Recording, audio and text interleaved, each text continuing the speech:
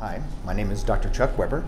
I am a psychiatrist, board certified in both adult and addiction medicine, and I own the Family Care Center, which is a veteran-owned and DoD, Department of Defense, and veterans kind of centric outpatient behavioral health. But we also focus on the whole community and take about 25 different insurances.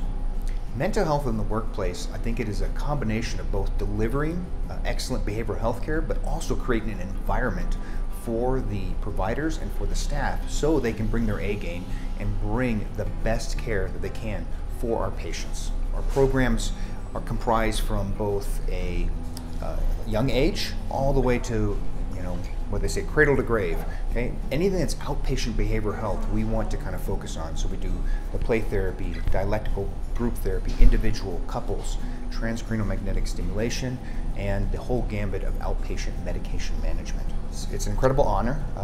We're just trying to focus on the DoD, the veterans, and our community, and just deliver the best care. So to kind of be recognized, really that gift or certificate or recognition really belongs to the staff. The staff have made this company, have made and delivered the best care possible, and I'm just honored to be a part of that team.